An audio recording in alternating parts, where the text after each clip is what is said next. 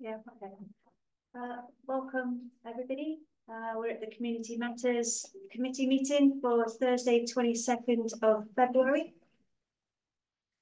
Just run through the bits and pieces before we start. So, fire exits first. So, fire exits are located down the main stairs of the building and via the fire exit door and the metal staircase to the outside. The fire evacuation meeting point is in the car park opposite in the folk hall.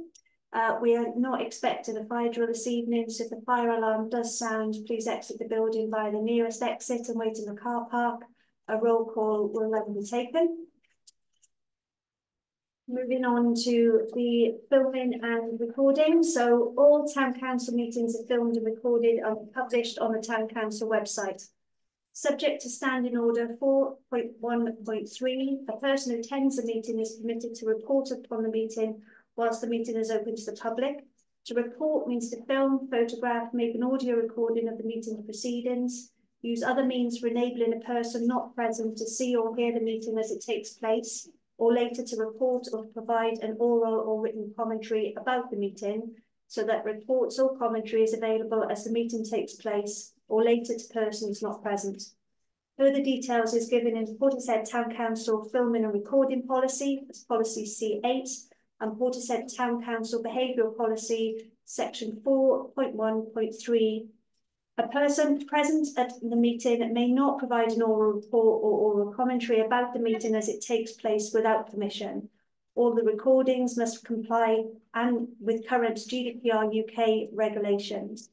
If you do not wish to be recorded or filmed during a town council meeting, please inform the chairman of this meeting, and we will advise you where you can be seated.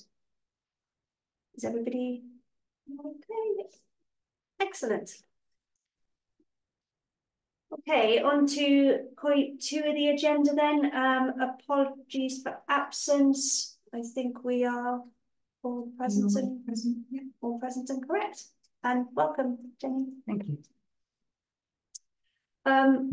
Agenda item number 3, declaration of councillors' interests and request for dispensations. So we shall go around. Is everybody all okay? Got the agenda? I have an issue with grants application 9 with Panda. I've been supporting the Panda group for many years, financially and personally. So I will be opting out of any petition. No worries. Recorded. Thank you, Bob. Should we go? Oh. Correct. None that I'm aware of. None I'm aware of. None that I'm aware of. We've got Bob's. None that I'm aware of. None, and I just need to declare a personal interest in item number 12, town floral arrangements. I'm a volunteer for Portishead in Bloom, so just in case that needed to be noted. Okay.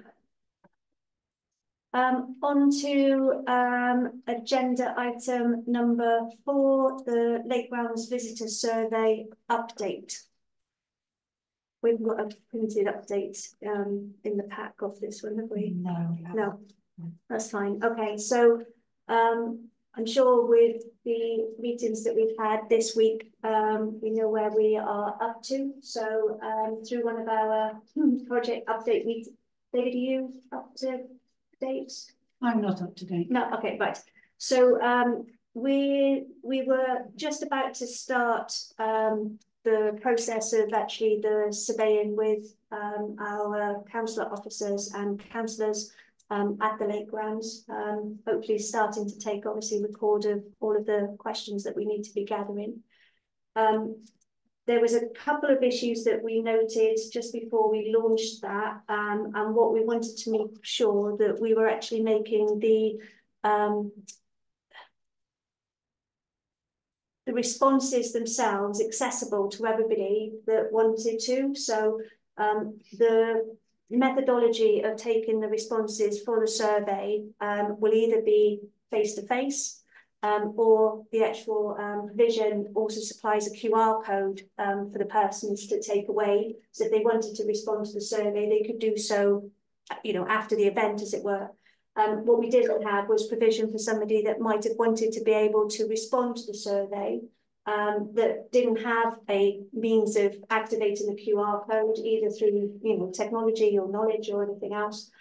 So we've now got, we've worked with the company who's provided the survey information. We've now got an alternative method of capturing that information, either through a paper copy or by the telephone. So we can still gather that information for those people that may want to input into the survey. So we've resolved that project risk as it was noted. David? Just wanted to be sure that the people responding to the survey who are given those QR codes and those contacts are people who were originally approached down at the playgrounds, because the whole point with the methodology was to sample a random sample of people who are actually attending a lesson rather than put out a survey to kind of widen use. Yeah, no, that's key, otherwise it's distort. Yeah, and it will be promoted even further other than those that are there. So the questions in essence, in terms of the time and date and everything, are recorded via the obviously when you're recording manually in that sense. From the QR perspective, it's the questions. But from the persons that are taking away either a paper copy, they've got the option to either drop it back at the phone call or telephone their answers through as well. So there will be record of that.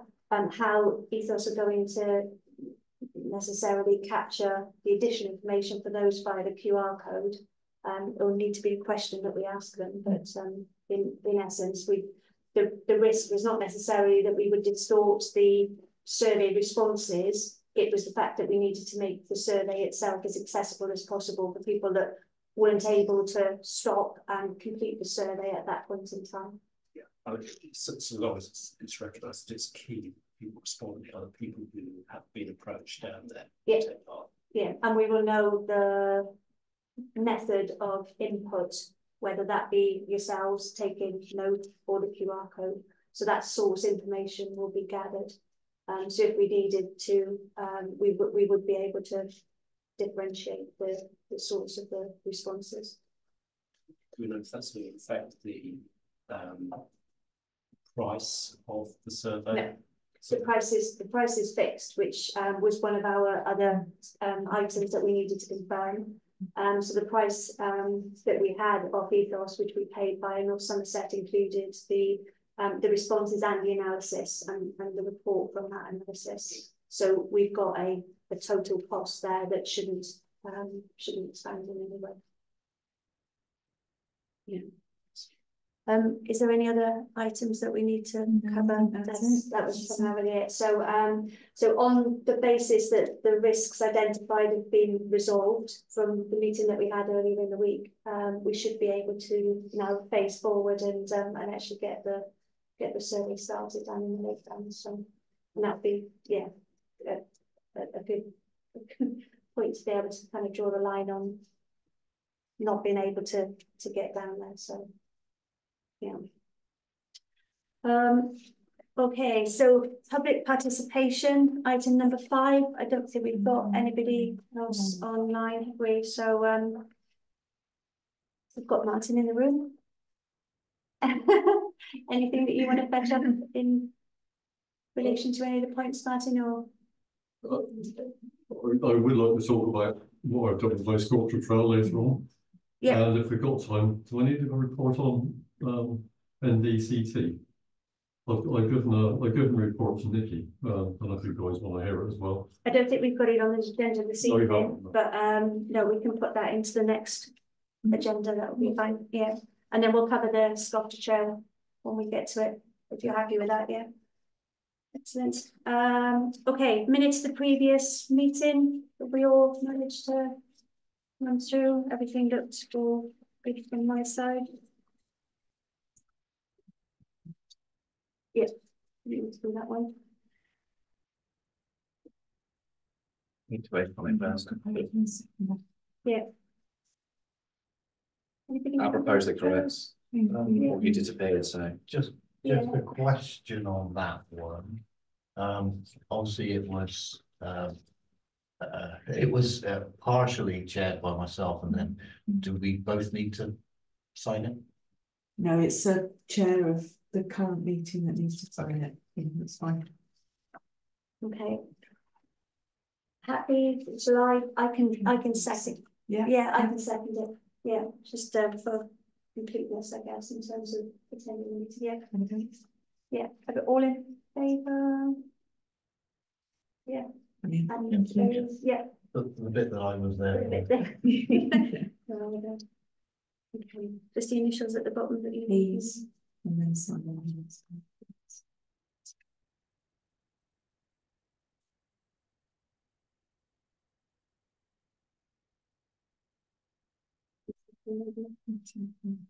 This is okay. Yeah, I always be sorry. It's just strange. Yes, we scan it. So, yeah, we're all safe. Okay, committee membership. So we, as we said earlier, we welcome Jenny into the actual Community Matters Committee. So agenda point 7 is to approve that. The recommendation is to approve the committee membership to include Councillor Jenny Eastman. We have a we had as many fingers as you would like there, so thank you. To propose a second. So we okay? Yeah, fine. All in favour? Yeah, it's unanimous. Reassuring. Welcome. You're officially here now. Okay, on to agenda number 8, the sculpture trail. So Martin, you're here. We've got the You've got them all. yeah. You're going to come and do it here. Well, I did listen to what you said last time, a few meetings ago now, wasn't it? We did look at the numbering of this sculpture trail, and we have changed them. I was a bit concerned about the copyright because we'd used some of Persimmon's work before, but because we started again, then we didn't need to do it. So we've numbered them now as they view from 1 to 13 or 14, depending on which it is. So here's, I'll have a look at them now. We've also changed the, we've gone from, you can see yourselves, oh, see what you think of these. That's clear, Martin. Yeah, we've made the backgrounds a lot clearer, I hope. I think they're looking quite good, aren't they? Can I give you one bit of feedback? By all means, yeah. Can we put, for stupid people like me, who didn't know that there was a map inside, open for the map? Okay. Good point. Because I when I picked them up, Yeah. I was looking through and I thought, oh, they might need a map. People like you on it, that we want to be on aim on it, or just please take it up inside. Yeah. Do you want to say? Okay. Yeah. Yeah. Yeah. MSAs. Just because yeah, once they're done properly and like all folded and creased and everything by a printer, Yeah. it might yeah. You're folding them all though, so you'll know. They'll be a bit I stiffer. know now. Yeah. When you folded them all though, you'll know them.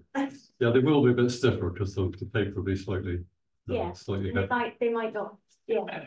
Good point. Yeah, thank you. Just That's good. We've brilliant.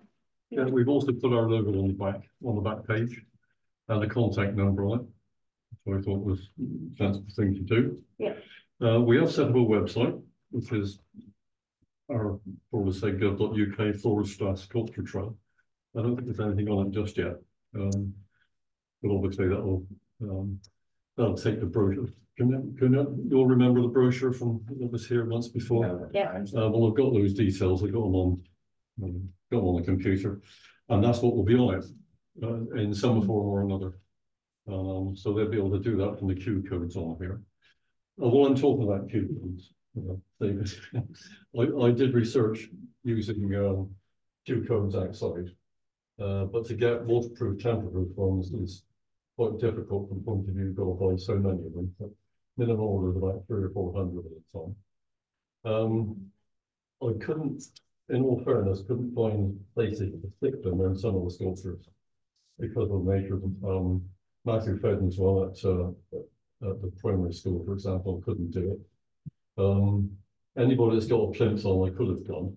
But I spoke to 2 or 3 artists who didn't like the idea of that at all, because they thought you start sticking things on, people are going to stick flares all over it, and we don't want that to happen. Assuming that didn't happen, then at least they'll get damaged, don't they? And I thought there was an awful lot of process going on to have to replace them all the time. So I ditched that idea, if you don't mind. Thanks for thinking. And we kept the Q code on the leaflet itself. Is it worth citing the QR codes around, you know, near the sculptures to say the trails, just to advertise the page on the website for the trails? Think about it, but there's some places that can't even do that. Michael Disley's stuff, for example, is obviously built into the buildings. Yeah. One resident, a couple of residents, I asked a bit dubious about sticking it on their building as well. Yeah, yeah. I just wonder whether it, you know, dotted around the town or something like that. If on a, well, I guess on our notice boards would be one thing that we could possibly. Well, that's a good point. Yeah. Put on, couldn't we? You'd only need a small Yeah, QR code for sculpture. But yeah, Lines button that as well. Yeah, okay, we can do that for it. They cost about 180 quid for 300. And I got about 300 at the time because that's how they sell them. But let me look into. yeah, if they can do, if we can get 50 at a time, then it's worth doing. But Yeah, we might. Yeah, well, I might be able to know somebody via work that might be able to. oh, fantastic! So yeah. Well, that's good. Thank you. Slightly stiffer paper than this, though. Yes. Yeah. So Yeah. it feels much more like a card, like a 120 GSM or something. Very much the same as we did with Polish. Yeah, exactly the same. Okay, let me. I can. it just makes it feel more Yeah, professional. substantial. Yeah. Absolutely. And it's more like a keeper.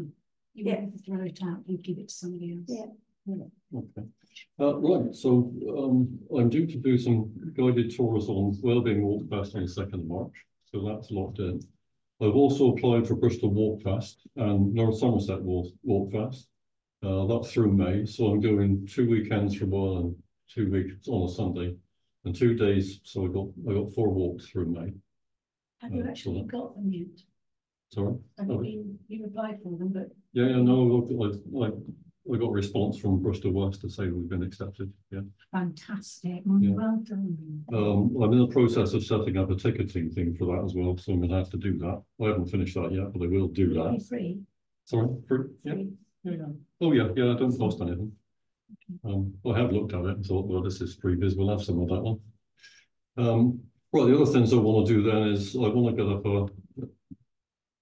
a presentation, I guess. I want to go to the schools, cruise ships and the colleges and bring as many people in as I possibly can. So I want to go to, be nice to do sixth formers in all the schools around. Well, I want to go to further Asian colleges in Bristol, so I can pull some Bristolians in. We want their cash. And same with the cruise ships, really. I haven't done that yet, but that's the next little thing. The other thing I want to bring up is that I finally got a contact in North Somerset Council for the repairs of our sculptures. His name is Kevin Colton. God. And I finally got a response from him, and he said, yeah, well, fine. Do a survey, let me know what's required, and we got it sorted. Couldn't believe it. And this is the light. Is this the light one? Yeah. He said he sorted that. Okay. There's a couple of other sculptures need repair, mostly Kean Kirby's. Kia Kirby's. Team. T-E-A-N. Oh, Tia, yeah, sorry. Yeah, one of her rats has got a broken head and there's a couple of damage on. So that needs repair. So She's not very nice. no, I've not contacted her because of that. Anyway, that's it, I think. Thank you for your input. So open up for maps and Q codes for notice boards. Yeah. These are much better. Yes. Yeah. Yeah, they look like. Yeah. This came from Open. What they were called now. The actual maps themselves came from a different source altogether, which I forget instantly now. But they're much nicer, aren't they? And we got the names of the roads on and much clearer to see than the ordinance would have been that. You've got copyright issues with that, but No, not at all. No, but we got it underneath of what it is, and that's perfectly okay. So we're ready. Apart from I was thinking about opening up the map. I think we're ready for print now. Fantastic. Yeah, everybody happy with that one? Yep. Yeah. brilliant. I think we're good. I'm quite excited by it all. Yeah, fabulous. Thank you, Martin. It's the almost urban sculpture trail in the country. It is. We have Most diverse and largest urban sculpture trail in the country. Something that needs to be shouted about, isn't it? Oh, absolutely. That's one, this is our jewel in the crown. I promote it everywhere I go. And the cruise ship idea is brilliant, actually. Well, they originally contacted me. I had leaflets that I gave back to the town. And one of the things we wanted to do was offer them the sculpture. Yeah. It's a neat time Yeah, it is. It's perfect. journey, isn't it? Flat, yeah, Yeah. wheelchair accessible. I've got a bit of splurb if I can find it. You might want to see. So they sent off to, but I didn't bring it now, did I?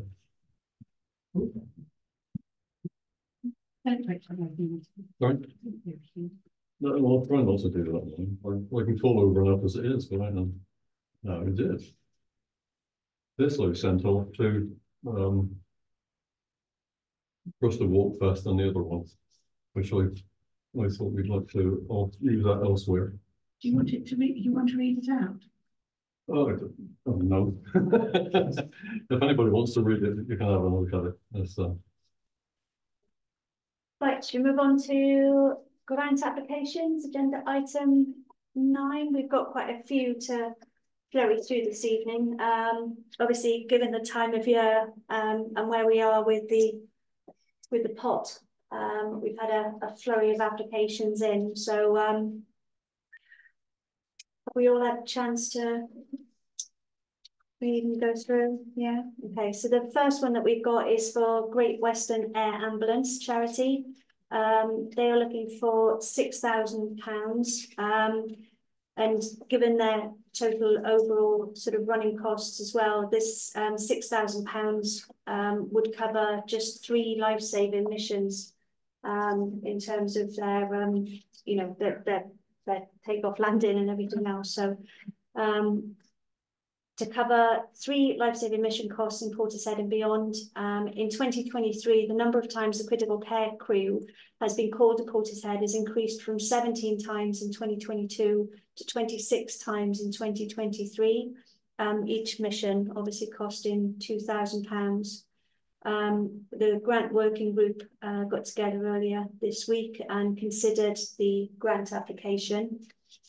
I'm just checking that most of us are on that anyway, aren't we? So the recommendation is to approve the £6,000 for Great Western Air Ambulance charity. Has anybody got any questions or anything to bring up on this one? No? I think just the thing as we said on Monday when we met the grants working group, if you actually look at what they're asking for and what they're doing, I mean, this is like, seriously.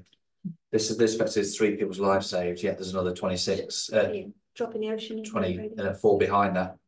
27 last year, wasn't it? So I think this is a really good value for money, and it's costing them, I think, just shy of £15 million a year to keep the helicopter going. Yeah. So if you look at it, and they do ask for other grants from other providers, they've always come to us, but they're also open to us going to see them as well. They would like this council to go and see them on an open day, but it'll be a open day just for us as a council. And they have also tried to get involved in our kind of penny festival as well and stuff like that. So they do want to be involved. So to me, as I said on Monday, it's a complete no-brainer. It's a slam dunk. Yeah, in my head. Yeah, I think a couple of them have attended the Great Western. Yeah, I think you and Bob. Yeah, we didn't. Yeah, it's amazing what they're doing. Really. I think when we reviewed this as part of the grant working party on Monday, John had done some research into their finances, you know, they're not wealthy. They're not wealthy as a charity. They literally just about survive. So, you know, this sort of money, although it's a drop in the ocean from what they do to vital. it is fundamental to their continuing ability to operate. Yeah. Definitely. So do we have a proposer? Seconded Paul, and all in favour? Unanimous. Thanks, Bob.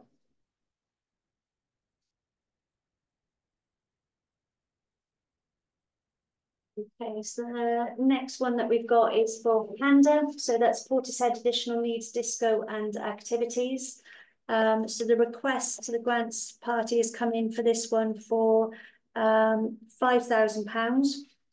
And this is for the general activities, monthly disco, craft evenings, monthly skittles, one-off activity, Christmas party, ice skating, cinema trips, open air theatre, horse riding, etc. So this is in effect for their activity running. So it's sort of, I say non-specified, but that's a kind of a running example of the types of things that they do actually do.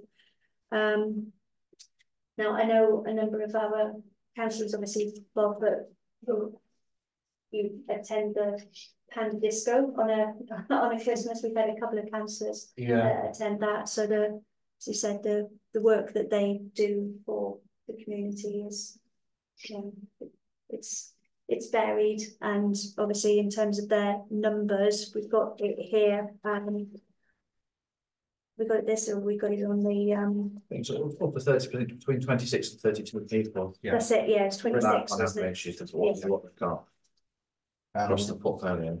And obviously, I think with this one, it's, you know, 5,000 is a big pot of money for them. It goes a long way to them delivering all these activities, but it doesn't cover the whole cost. It is a grant that they come back to us for every year. And yeah, as Emma pointed out, as councillors, we get invited. We're all invited, yeah. Party. And I recommend that if you have the chance to go along, it is a scream. Yeah. It is a scream. They certainly do throw a very good party. And obviously completely volunteer run. In that sense, so.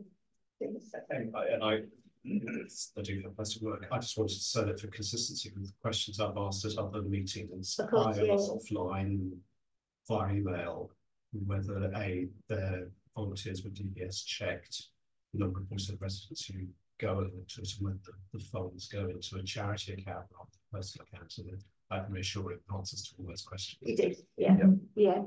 I think it's important for us to know that. So I think I've suggested in the past to Nikki that we might alter our draft application form to include those questions as a matter of routine. Yeah. It saves the time going back and forth, doesn't it? Something was interesting, obviously, that was asked. I think we've gone around the safeguarding DBS checks, obviously, which they did come back and said, yes, we do safeguarding and we are DBS checked. I interpreted that as we do it, but it's not documented. Now, if it's not documented, I'd strongly suggest they get it documented. Yeah. Because if they haven't got it documented and something, heaven forbid, was to go wrong and an accusation comes in or someone gets injured, they've got a problem because, well, it becomes a he said, she said scenario. Whereas if it's a written, formal, documented process, which is signed by someone who knows what they're talking about and knows what they're doing, and they've got delegated responsible persons and assistants, etc., then it means if something was to happen, heaven forbid, they've got some protection. Yeah. I think it was quite an interesting read on that part of the email. And I kind of just jumped out to me for obvious reasons. Yeah. So I think if we could just politely suggest to them, they should get a safeguarding policy written by somebody. Formalised, so we'd actually picked that up earlier as and well. I'm happy to point them in the direction of somebody who will write it for them. I'm not going to, because I'm not involved as this level, but I know somebody will write it for them if they want to set that offer up if they haven't already got it. Yeah. No, that's fine. Can I just ask, where do they meet? Do they have a meeting place So they meet in the Beacon Hub, sorry, Yeah. go on. Anyway, Beacon Hub, yeah, if they're Skipping, they all meet at Skipples. It's It's at various, various locations, yeah. okay, there's no more questions, do we have? One thing we did say on Monday, and it kind of needs to be kind of noted, I think, it's important. We're happy to support these kind of groups. This is what the whole grant process is about. But we're not here to be their constant life support, if you know what I mean. We expect them to start to become a bit self-sustainable and a bit more from other providers. So we're not saying no. So we're not saying, you know, if this grant gets approved or not tonight, that's what it is. We're all supportive of it. If they come back next year, we want to see some evidence they are actually kind of where they're getting it from elsewhere as well, and not just keep coming back to us for the same amount, because there are a number, as I said Monday, when we all met as the grants working group before it comes to here, there are a number of other organisations last year that dropped off the radar because they decided to take a bit of a sabbatical. They wanted a rest. They're going to come back likely up this year. So if they all come back, we kind of have got a problem before the grant process even starts, because the grant budget is only 35k for next year. It's raised from this year, but it is only 35k. You do take out, you know, the potential that's the SLA, that's the big one. So youth centre, cans, NDCT, Christmas lights don't sit in that master budget. They're on separate lines within the grant process. But I just think it's important that we're here to help. We want to support them, but we also do need to see a bit of a will from the grant, whoever's applying, that they're trying to support themselves as well a little bit. And that may be they're doing it. I think as we were saying Monday, the devil's in the detail, and it seems to be sometimes that you'll get a grant from somebody and they've literally told you the entire war story of their group, and that's what we want. Yet some, we have to go back 2 or 3 times for to get information, and if they've got it and they're doing it, tell us what they're doing, tell us who they've applied for. I think it would just help all of us, and then particularly when it comes to full council, and when we justify it to somebody, if we get questioned, we can justify it. Just give it a little bit of background on that. Panda as a group has been around for many years. But when the pandemic hit, they shut down. So they didn't run for about 3 years.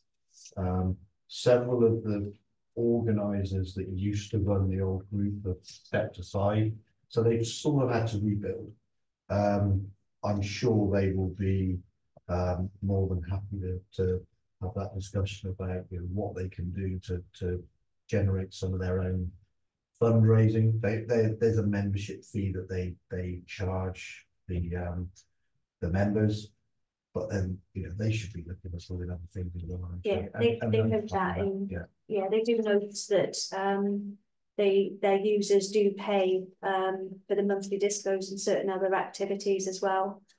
So they do note that, but as you said, it's the wider, and it's not necessarily just Panda, it's for all of the. I think it's in general, it's because in general, isn't it? we want to help, we want to support, but we do only have a cash pot that can go so far. And I think, you know, as I pointed out to a group on Tuesday night, have you applied to this, this and this? And they're all 3 of them are in Portishead with grant funds. And they looked at me as if like, what? We didn't have a clue. So I pointed them in directions. And then some of them are quite easy to get hold of because they want to give to the community. And groups like Panda, in my opinion, are an absolutely fantastic group. And there's absolutely no reason why at least 2 of them wouldn't say yes to a grant. And their grants range from small up to kind of medium sized, just into double figures. So, you know, there's options out there, and I'm happy to put them in the direction and help them. I've got no issue with that at all. But I think we want to support them, but you know, it's David? I'll just build on Ben's comments really. Possibly on the grant webpage, we might say, particularly on shorter cash next year, give some sense of where priorities would be given. And those priorities might be people applying for sort of start-up funds, just to get the show on the road, you know, a bit like Panda post-pandemic, a bit like the chess club. It's all and so where there is evidence, then apply for the other sorts of funding that Ben's alluded to. So yeah, just to get that evidence, because we're going to have to make true decisions. No, absolutely. Help prioritize. Ben, if they've applied and they don't get it, well, that's that's not a problem. That doesn't mean they're not going to get anything from us. It just means they're showing willing. We had, I'm not going to name who they are. We had one that came to us 2022 for a sizable grant. They're not based in Portishead, but that's not through choice as such, but they service probably 95% plus of their people are Portishead residents because there is no facility in Portishead for them to go and do what they're doing. So we awarded them the grant, but they also proved that they've asked for X, Y, and Z. And one of the people actually asked for was a massive organisation in this country, which reaps in millions and millions of pounds a year, and it's a monster organisation. So, and they wouldn't give them any money. I mean, and if you actually know who they are, if you go back into the history channels, you'll find out very quickly who they are. And we all sat there thinking, hold on a minute, so you're doing this for all the kids, and this organisation which does this won't give you any money. No, they said they haven't got any. Well, my response was, yeah, they shouldn't stop giving money to other countries to put their sport on in the World Cup, then should they? Was a comment. So you know, we're here to help. So yeah, and I think just to David's point, we're all going to get the copy of the grant process, etc., etc. It's going to be issued to us by Nikki next week for us to feedback any comments on any wording that we'd like or think we should be changed or tightened up on, or anything we can enhance. So we asked that on Monday. So that is going out to all. Yeah, just to make this process, just as you're aware, David, particularly, and Jenny as well. We completely rewrote this process in 2019, effectively. The original council process and grant part or fund or whatever you want to call it was not fit for purpose. Is probably the best way of describing it. So I sat down with Nikki, Martin, the ex-town clerk, and Sarah Jackson, ex-officer, in the poacher, because where I want my meetings is the best place. And we completely rewrote the entire process. We actually took the other one away, just literally filed it in the appropriate bin and moved forward with it. So it's a completely rewritten process, but it did adapt, and it changed in 2020 again slightly to tighten it up. We've had sort of a few bits that needs to be tweaked. And again, we're open to adjustments. It's not a problem. It's just making sure it's easier and trying to get the information. And one of the key points was originally you actually have to print off the Word document. Now you can fill it on the website. Yeah. So you know we've adapted. So any feedback is really helpful. Yeah, it's about keeping it agile, isn't it? And Janet, we'll come to you and then we'll just very quickly. Maybe we could add a line there. What other grants have you applied for? Yeah. Yeah, because the other thing is that we'll tweak them into thinking about it for a start. Yeah, definitely. Just going to look up. Right, let's move on to a vote then before Bob thinks we've forgotten about it. So do we have a proposer? That's instantaneous. And a seconder. Yeah. So anybody else that so we've got okay, and all in favour? Yeah. Martin, would you thanks, David. You might have gone home, you never know. Can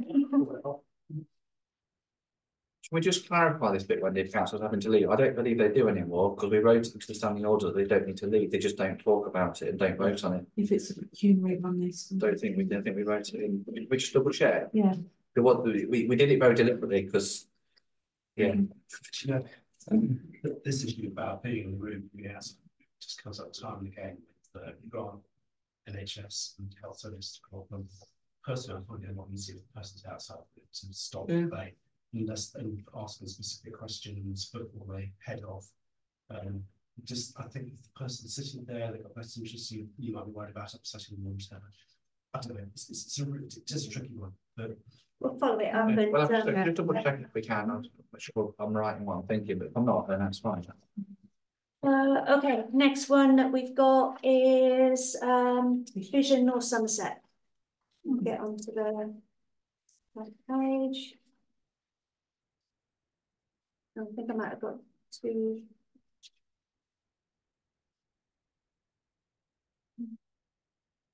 I've got two Great Western End. It's me. Yes, okay, so I couldn't pretty much do this one from memory, but we've got the summary there anyway, haven't we? Okay, so the Vision North Somerset. This is a charity group that's got 126 service users in Portishead. They've applied for £1,000 from the grant pot. They've currently got 3 volunteers. So Seeing Friends is a monthly hub.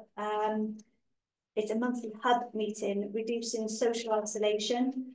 And they also give advice and information on specialist equipment and accessible technology training. And they have a monthly social lunch. So as I said, they've got 126 service users in Portishead, and that number has been growing as well. So yeah, from what we went through earlier in the week, I don't know if we've got any other questions on it, but our recommendation from the grant working party was to approve the grant for £1,000. I think the comment that came up from Monday was it's £1,000. They've got 126 users in Portishead. Do the math, and it's like, is this it? It's kind of thing, as we kind of said. It was a unanimous decision between Emma. Unfortunately, wasn't there because she got stuck on work, being a police officer. But you know, it's a new job she's got this week.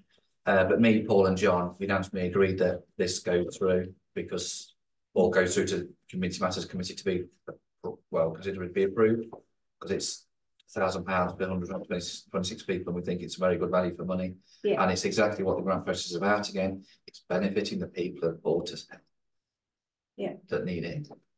So I'm happy to propose it. Yeah. Any more comments? Can I just check with this one that it goes to a charity account?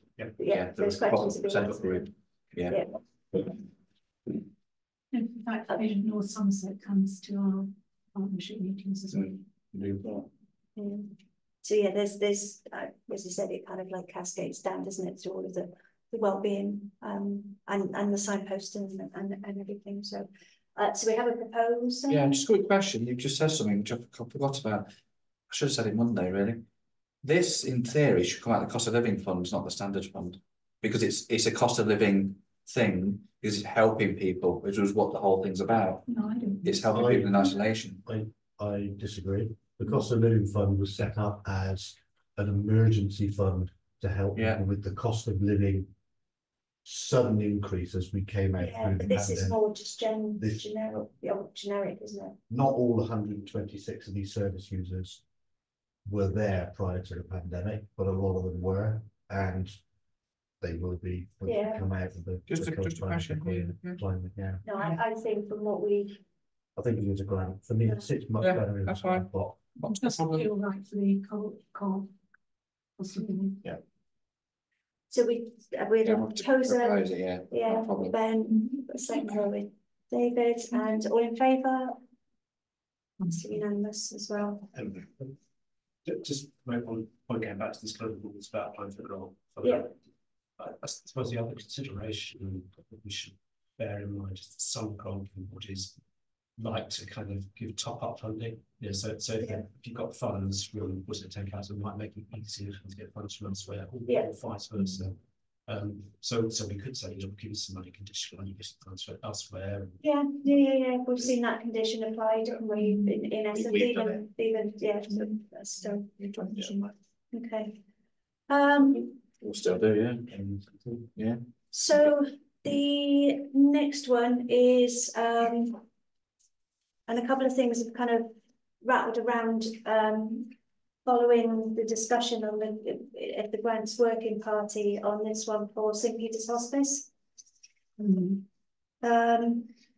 it goes back to what we were saying a couple of applications ago with Panda to a certain degree, and that's actually whether, given that we are now really low in terms of what funding that we've got left, whether whether it's feasible to actually look at this in the sense of is St Peter's Hospice as a charitable organisation themselves actually at the moment very, very reliant on having this £2,000 from us, given what we've got left in the pot and any more priorities that we've got between now and now and when we've got the refresh. So I'll start with Ben and then Paul and then Janet in order, or Bob, I don't know which way. Okay, yeah, okay. So I've got a couple of things to say. One thing about the meeting Monday, but I'm also going to say feed into this meeting comments from John Davey, who's also part of the grant working party, which I've got the email to read out. So it wasn't a unanimous decision on Monday. It was a 2-1. Paul and I voted for. It was close. John voted against. Yeah. And this is why John voted against. Obviously, so bearing in mind John's background, apart from being a finance wizard, obviously he works with the finances as Western Hospice for 13 years as a trustee. So he effectively said, obviously, his reasons for not wanting to go ahead with the grant are as follows. St Peter's Hospice has an annual income of £18 million per annum. It made a small loss in the year ending March 2023. It is not in financial trouble. Point 2, it is a total reserve of £37 million, of which £11 million is described as free reserves. They are well off. Point 3, our £2,000 will be small, will make a minimal difference to the obviously St Peter's Hospice activities. Next point, obviously, I know that many Portsmouth residents obviously have benefited from St Peter's Hospice services, although most of their obviously care is directed towards obviously the wider Bristol area. But we have very limited funds. I believe we should be focusing our relatively small grants on organisations where we can see the grants make a difference, where we can see a direct benefit to our community. I think that's the really important bit, our community as such. Last point is I don't object to adding to aiding organisations outside our area, but we should focus on our town. And note also that Western Hospice had no financial support from NSC or Western Town Council during John's time there. And obviously, St Peter's Hospice are a much bigger organisation than PTC. If anything, they should be supporting us as such, you know.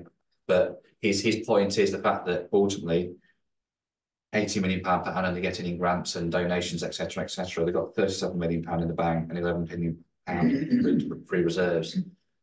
It kind of, John said this Monday, obviously he's an extremely analytical individual and kind of always brings the facts to the table as such.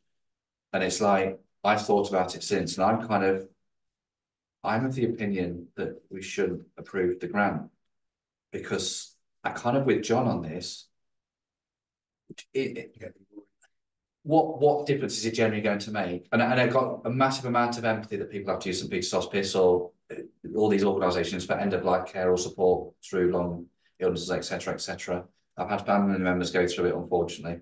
It isn't a pleasant experience, and they do a wonderful, wonderful job. But I go back to the point that John's saying, and what will this grant do? Yeah, it's context, isn't it? Yeah. If it was say to buy like 2 years ago, it was to buy something specific. We provided, they asked for 1 machine, we agreed to give them money for 2 machines. But again, we didn't have John on board, we didn't have the devils in the detail. Now we've got this. I think it's important that we listen to it. Yeah, so yeah, definitely. I have to admit, as much as I hate to say it, I think they did a wonderful job. I've actually changed my mind since Monday, and I will go the other way. That's my opinion. If we go in order from our hands earlier, was it yourself? Well, but Ben's last comment there was pretty much exactly what I said. Ben and I, in the grant working party on Monday, put this forward. Having listened to John's comments, I've done a bit more digging as well. I've read what John put forward. I've changed my view as well. That was going to be my comment. Bob? Okay, just to give you some ideas. I'm not a fan of St Peter's Hospice because it is not based in Portishead, it is Bristol. So just to give you an idea, in 2022, they achieved record sales in their shops of 8.5 million compared to 7.5 million previous year, with a net return of nearly £3 million. Now, as a councillor, I've gone to these places for support, for putting up a poster or putting out a tin for the Scouts and the youth club, and I've been turned away, even just putting a poster on the window. And for me, for a charitable group that we all, including like the Cub Scouts and probably the youth club, take clothes, toys, bric-a-brac down to these shops for them to make profit on. Obviously the costs of cleaning and things like that, but for them to even refuse to put a poster on a door or a tin for the Port Z Cub Scouts is to me is not on. And that's just my personal opinion, but looking at their records of profits that they've made, and it's even bigger, and it will probably be bigger in 2024. Yeah. For the £2,000. Yeah, it's context, isn't it? And it's priorities and actually what difference it is going to make versus another application, because we've still got applications in the backlog and we know that our applications exceed our grant pot. We've got 2 more sat there. Yeah, I'm not trying to say that, that's a terrible charitable organisation. They're really, really good. Yeah. But it's more. No, you would think they would work more with the people that. It's finding that tangible benefit. If that £2,000 was going to the air ambulance, it's tangible. It's a mission. Yeah. It's a real eye opener for me. We come to Janet. Very quickly, just almost as many people use Western Hospice in this area as use St Peter's Hospice, but we don't give them money. I think which goes back to John. We've never had any money from NSC or Western Town Council. So, and I'll kind of echo your points. We had a bit of an issue with the Christmas market because we got moaned at for stall outside their shop. Well, and talk and it's a little bit frustrating. But we have it across some of the shops in the general. But it's like, hold on a minute. What planet you've been living on for this past whatever, you know what's happening. And I think, and there's a number of shops, unfortunately, and some of them it's because they're. So just to be clear, some of them can't put pots in, collection pots or signs up. They're not allowed to do. It's part of their business says they can't do it. Greggs, for example, can't do it. We've asked them, absolutely no problem at all. They're very supportive, brilliant, but that's their policy, not a problem. But I think if they can do it, a group can do it, whether it's St Peter's or whoever, then what is the problem? It's a poster at the end of the day. Yeah, as an example, forget the collection. I mean, I've done the summer event posters, and I've been turned away by them. And it's not. It's a poster. It's it's not a lot. I think they collectively, unless David, you've got anything to add, I think we're going to overturn our recommendation and sorry, Jenny. I was going to agree with what the consensus in the room is, thinking about how many people actually leave money in their wills to St Peter's Hospice, and at funerals very often the donations speak to them. And you look at the difference, that money that was given to Panda, they're not going to get the money, probably there are alternative places, but the impact of it and the Vision North Somerset, I really, that makes such a difference to people. They might have all the money in the world, but actually they can't see, they can't read their mail, they can't, so that's really important. Yeah. So we need a proposer and a seconder. Proposer we vote against it. Yeah. There you go. And all in favour of that reversal of recommendation? Yeah, unanimous. So we just kind of explain our reasons why when we go back to them and say why, and I'll send this email that John sent us to Nikki and you. I think it's important that we're not saying no because we're being tight or obnoxious. We're saying no because we genuinely believe this is going to have no value to their organisation. So, but we do support them. I was just going to say, just to let you know, there are 50 shops in the Bristol area. That's a lot. Yeah, they have got it's a network. So it's a massive network. Okay, that concludes agenda point 9.1. So we're now up to the Citizens Advice North Somerset, so 9.2. So we've got the quarterly report. So if anybody, has anybody had time to go through anything of note that anybody wants to bring up? I think mainly for my comment will be the fact that obviously the service they are providing to Portishead is kind of unrivaled and untouchable from what they offer. And their feedback, I think they should be commended on their feedback, because since we were originally elected in 2019, their words, not ours, but not exactly what they said, but they didn't really have a relationship with the council. They didn't feel supported. Their comments are they feel supported, they feel backed up, they feel helped, and if there's an issue, they can come to us. We may not always give them anything, but we'll give them support and direction where we can. I think that's important to know. I think they're doing a wonderful job personally, and we're in a time that's troubling for a variety of reasons. This is their last quarterly report per se for this year. The next one will be to deliver to full council before their SLA can be issued. Which they have done in depth. I mean, there wasn't exactly going to do a presentation. Richard and the stats are on there, and there's over this in this report here. We've got over 300 individual contact split down by ward.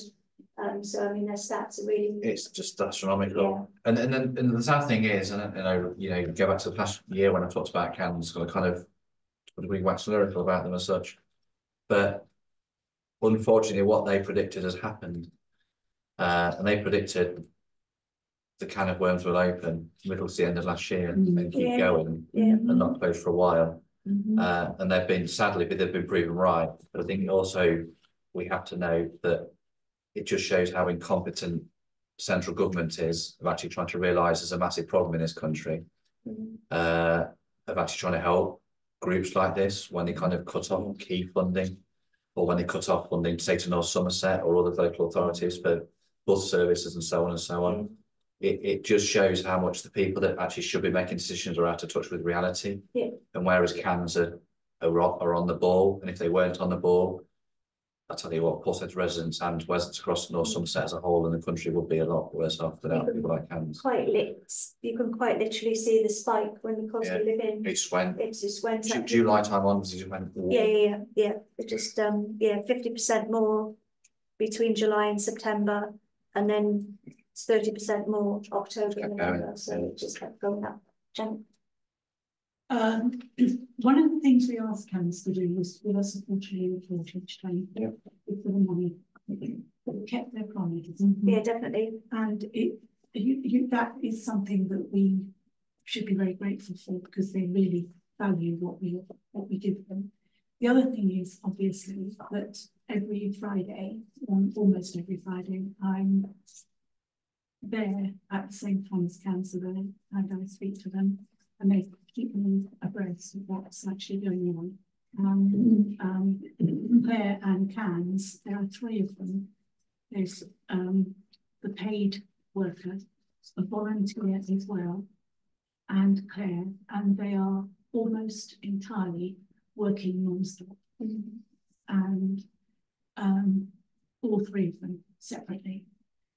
And that when Sue started, she was there on her own, but she now has Liz, who's a volunteer who takes her own clients.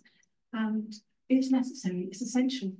People come in tears, and they go out, and they're so grateful. It's said it's just those answers that they need to be able to know that there is something else that they can do, isn't it? Okay. Paul wants to say something. Oh, sorry, Paul. I think we just need to make sure that we do get Richard in for the next one to give the full review on the year. It's really informative, hugely beneficial to councillors who may not have heard it before, or seen them, or and then really just to support what Janet's saying as well. It's such a positive working relationship we have with them. We yes, there's a grant, yes, they use it, yes, they give us a huge amount of feedback and detail on what they spend it on, specifically on Portishead. Again, it's tangible, you can see the benefit. But then when they come knocking on the door for cost of living, which we knew they were going to do, which is part of the reason why, they put the flag up, like you said, Ben, and they judged it almost to the month when we were going to see it. Yeah, that's good. But they still contact us and they say, hang on a minute, we've got this one resident that's coming. And what we're looking to help them with doesn't quite fit in with what we asked for this cost of living pot of money for. So are you okay if we do, they are so transparent with how they want to spend money that they, are so appreciative that we give them. So the other thing is the whole thing works so well. I mean, I think that the Beacon House has got it's time. There's got a problem with time. I think we're going to have to move somewhere else. Yeah. But the working relationship between Sue and Liz and Claire, they call her Lovely Claire, is exceptional. And I know that there are question marks. We shouldn't be necessarily helping hands. And actually, we need the 3 people. We need the 3 people there during that Friday, because that is how many people. The people are. Those people are working flat out till about 3 o'clock in the afternoon. Well, it's residents that are coming in that have questions that need signposting. Most of them actually got to the stage where they come in. They're coming in almost despair, and they are. We've witnessed the change in people when they walk in to when they walk out. And we ought to provide each of those ladies with a box of tissues, actually, because you probably only will need them for okay, so we've got the point where we've got Richard coming for the town council meeting in May. Okay. May's doing it, is he? Is that wise? Reason being, May's meetings are normally absolutely crazy with stuff that's got to be done. Okay, I think, yeah. Can we just have? Can we ask the question? No. It's a really stupid question. How desperate are they for the money as such? Because this is a part of it. This is a 5-year SLA grant, just to be clear to everybody. So yeah, but my point is, if we get them in March, can they prepare themselves? We're only giving them 2 weeks.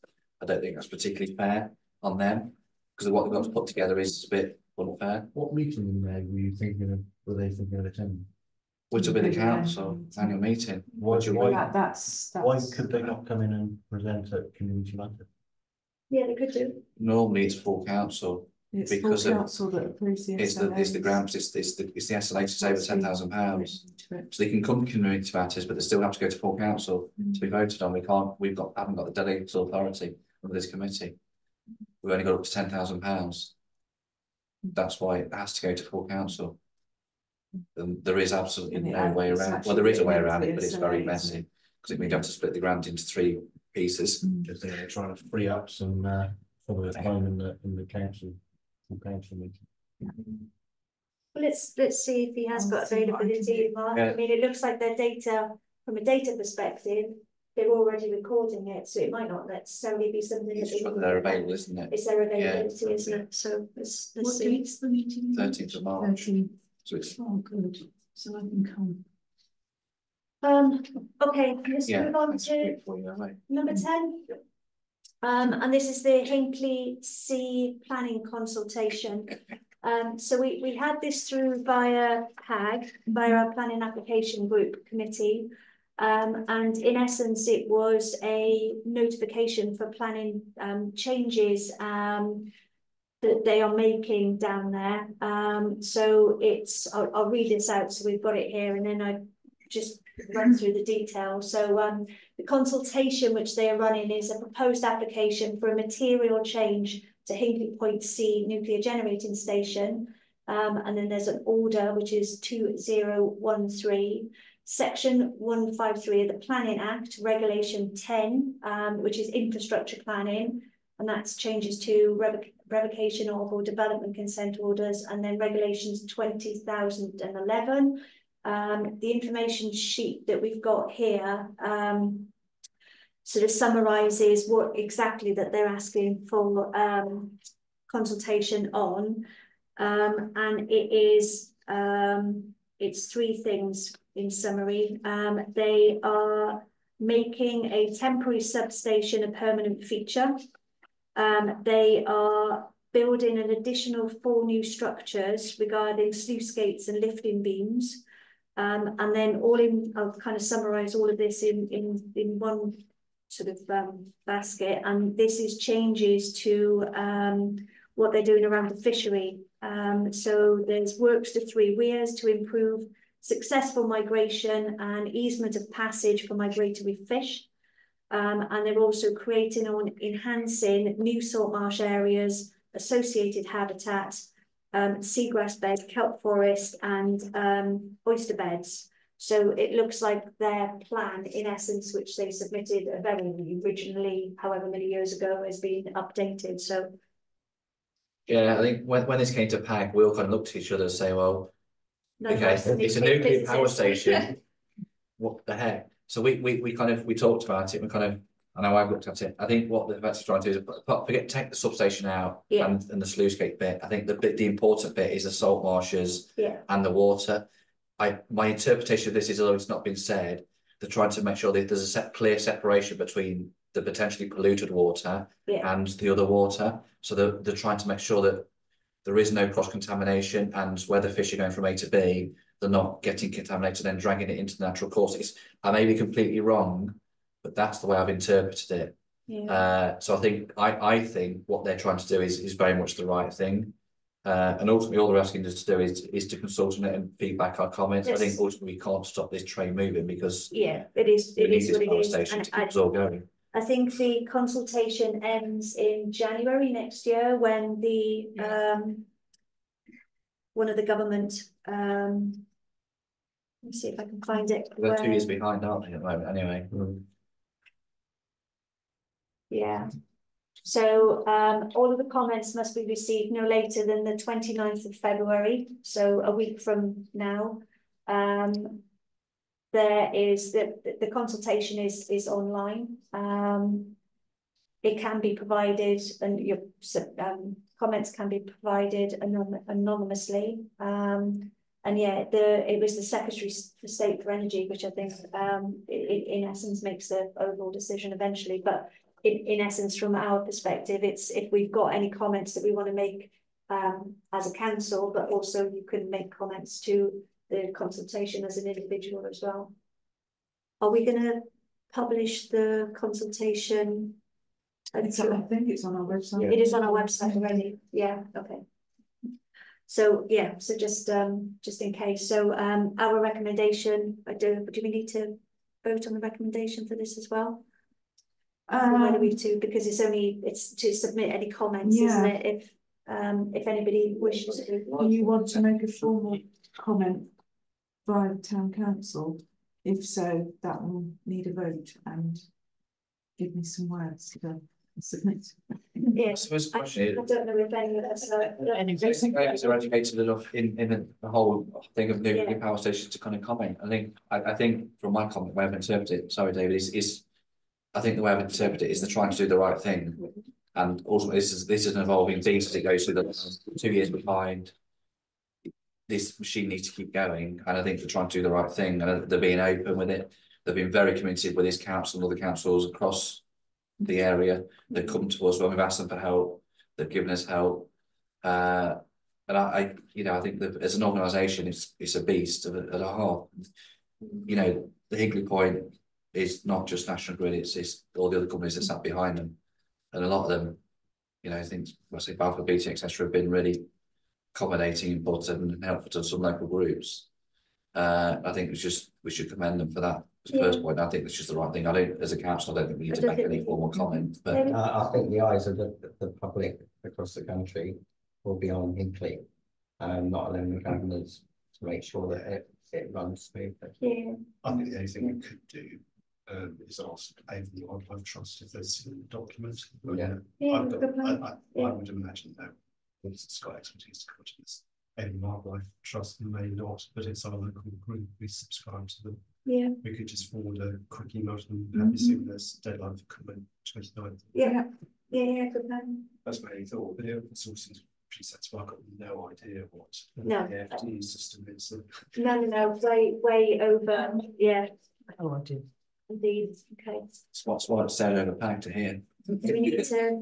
No. Okay. No, that's fine. So that's not needed to be voted on. So we can move on to item number 11. So it's the draft North Somerset Mental Health and Wellbeing Strategy 2024 to 2029 consultation. So this strategy is highlighting the importance of mental health and increasing need for support. It includes an action plan setting out how North Somerset Council will work with partners to address the increasing need for mental health support and tackle health inequalities.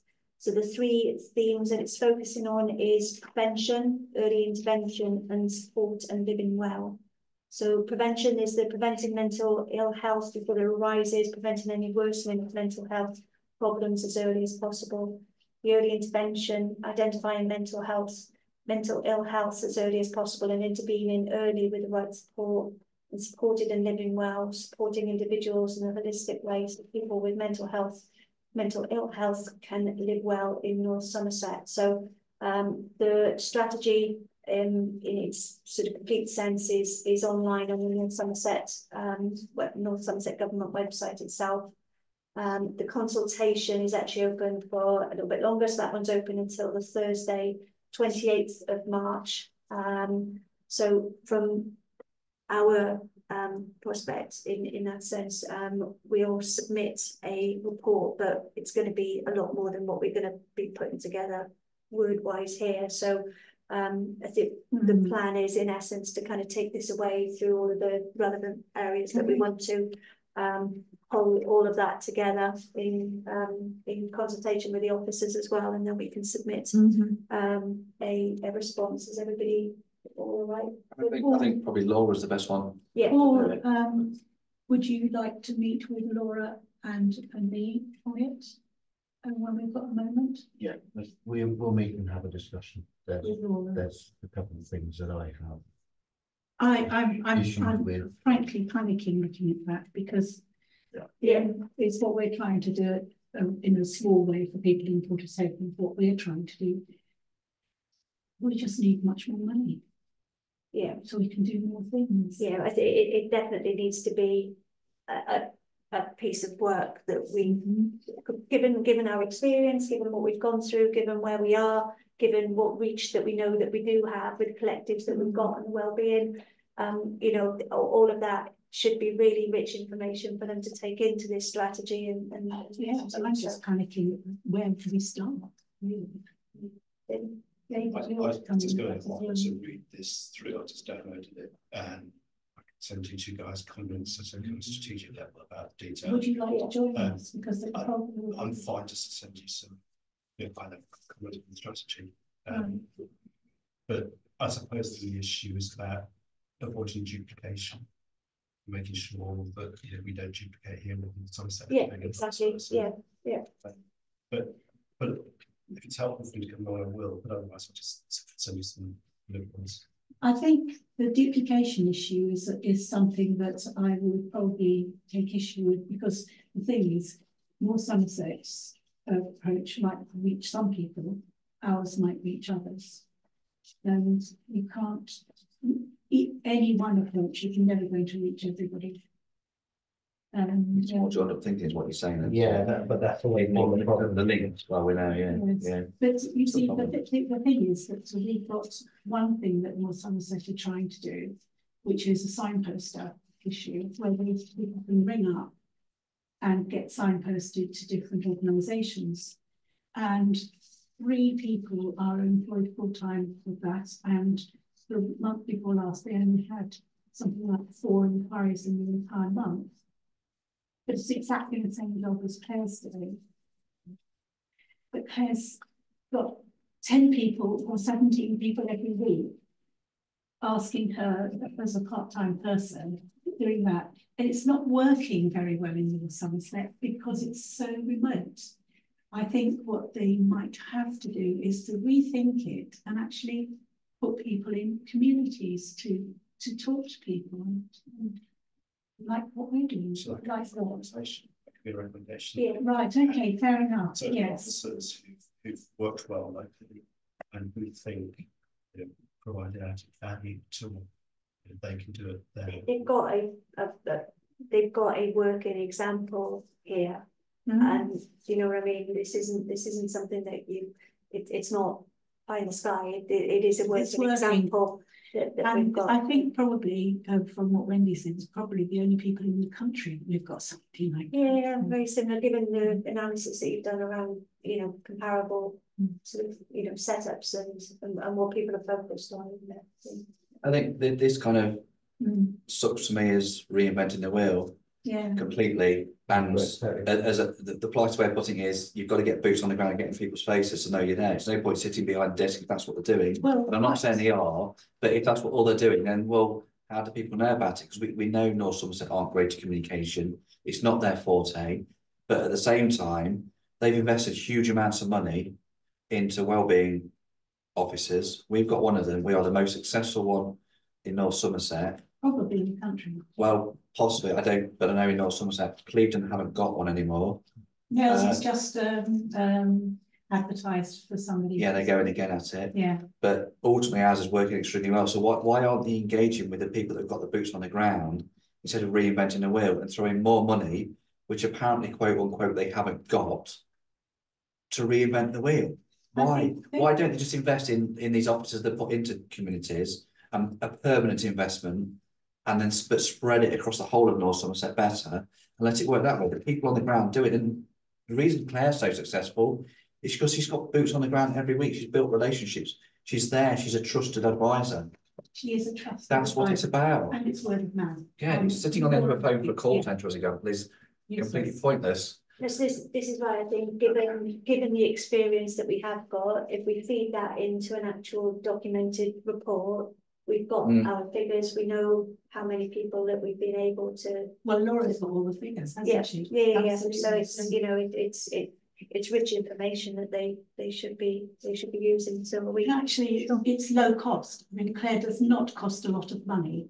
It's low cost. I mean, the number of people are going to have working on that, probably a whole department of 15, 16 people. Whereas we've got one person who costs 8,000 a year, or possibly, I don't know how much he costs, but approximately that, and he's actually doing the job now. So are we okay? Do we need to propose or recommend that now? We'll get together and sort that out. How long do we need to? March. 20th March. So we better do it 5 very weeks. soon, because we're going away on holiday in about 3 weeks. We'll sit down.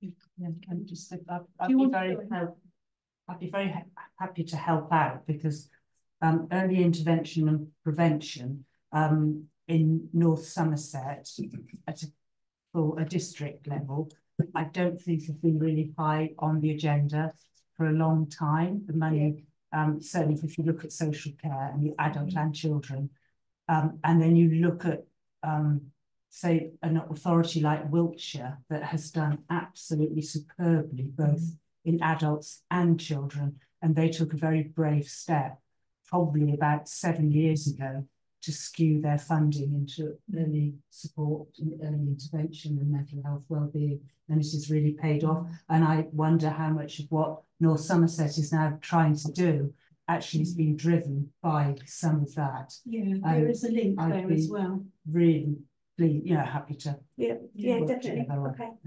I agree. I think Wiltshire are just streets ahead. Yeah. Are they? Absolutely They are. streets ahead.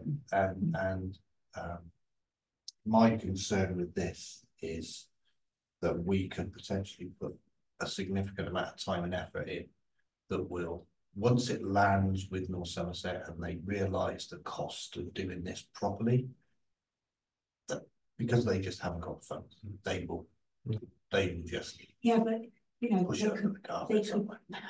Let's talk about this. I think talk about this stuff. But can I ask one question? I know you will know. With Laura, somebody mentioned that Laura's funding comes from North Somerset. Is it secure or not? September. September. Okay. And you know about this? Yes. Yeah.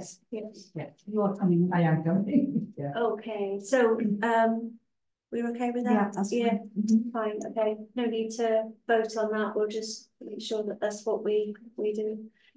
So moving on to item number 12, town floral arrangements. Has everybody seen the report on this one? Yeah. Anyone got any feelings, by the way? Yesterday. Yeah. I'll get mine up. Okay, so really, I guess what we're looking at here is so we've got the period for 24-25, so it will be this budgetary period, and we've got the total costs which were for the last budgetary period. So the budget line that we had in there, which was agreed in the town council meeting in January, is 17,506. We've got the estimated costs for the projected costs, and for this year now being 17,718, so 218.65 over, and that is just noted without any additional water or contingency in terms of what we've got there. So we've got a price increase in essence from the horticultural contractor, but it's there or thereabouts with what we'd agreed in the budget line. Does anybody have anything? I think my first comment is going to be a positive one. They do a fantastic job of this town, and they're all volunteers, and it does look absolutely wonderful throughout the year. There's a but to this, and it's a very big but for me. It was a but.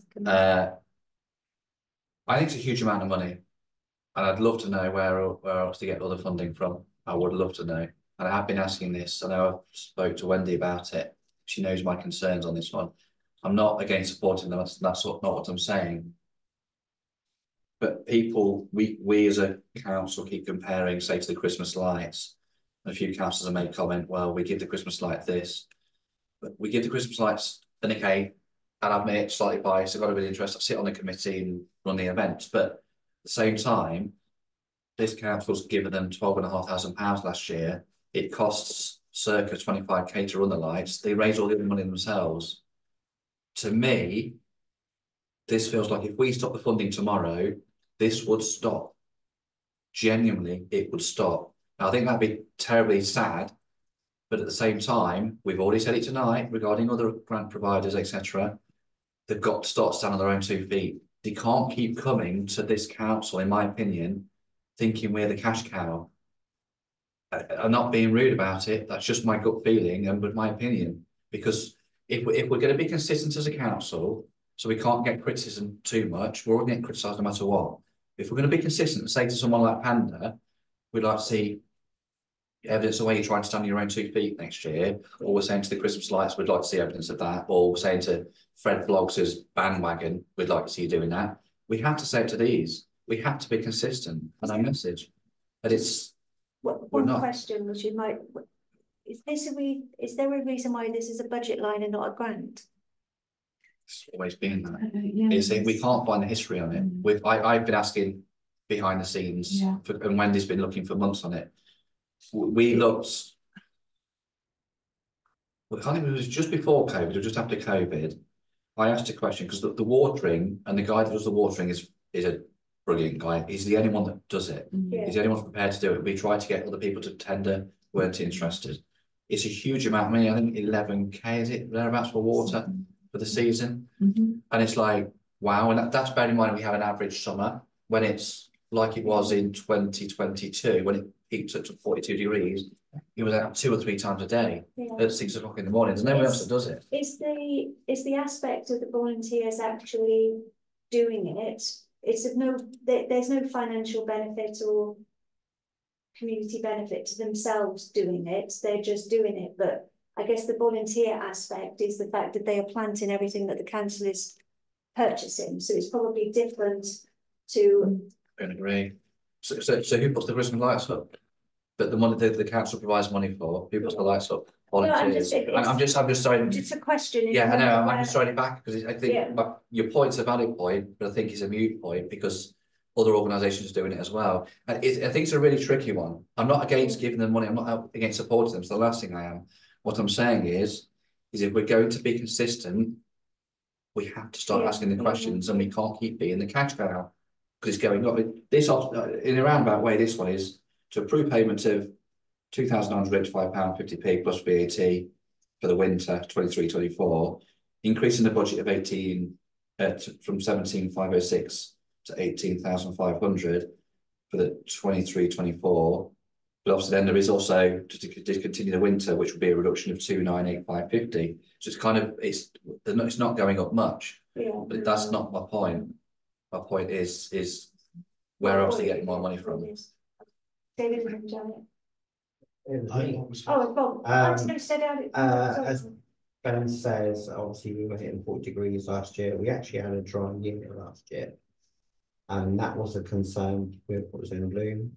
I'm just thinking, is it worth us sending an invitation out to Ports in Bloom and asking if they would like to do a presentation and a Q&A? I think it would be helpful. I think this committee is probably the one. They'd be glad to. So then let's give them an invite to the next committee members. David. I was just going to say, the town's floor arrangements seem fantastic and greatly appreciated. It's kind of like a year-round Christmas lights, isn't it? And when I saw the cost, the thing, and we thought about this for the first time, that comparison that you just mentioned, it seemed reasonable in relation to the Christmas lights and how much we give them, because it's 12 months a year. It does seem really core, a bit like the Christmas lights, it's a core town council function to me, to keep the town looking nice and to well-being. And for that amount, it's a huge amount, really. I guess the challenge with, so as the point Ben makes about funding themselves, I guess the challenge we might end up with, so we need to be fair across the different groups, don't we? Challenge we might end up with is all our local groups that provide nice streets decoration and places nice competing with each other. But then we do need to be fair across those two groups. So but in terms of the total amount of money, it doesn't feel. Number one, if you want to know the history of it, ask John, because he was the finance person for Portishead in Bloom when he applied for a grant originally to Portishead Town Council. He was the one that did that for about £11,000 at the time, I think. That was about 10 years ago, 15 years ago. And they save us doing the job. Yeah, that was my point really. It's like we're purchasing the flowers, but we've got in myself. It saves us having to pay tons, but I'm not using that fact. You may be missing my point, or I've not made it very well. What I'm saying is they do it with volunteers. So if we don't give them money, it doesn't happen. This town looks crap. Simples. If we don't give the Christmas lights the money, the Christmas season, this town looks crap. Simples. If we don't, it's that balance. If you go and pay another contractor, this is probably going to cost you £40,000, £50,000 a year. Now, related to Christmas lights, you go and pay another contractor to do what the Christmas lights do. I'll tell you now, they'll never do the display that we do. That's not being arrogant. Never in a million years will you see a display in this town like the lights do. One second. Secondly, is there's been a lot of noise about the Christmas lights from a number of people, not in this room necessarily, but a number of people that I've seen in different messages or whatever. There's noise about the Christmas lights should be more self-sustaining, and actually, why don't they do this and why don't they do that? We can't do much more than what we do.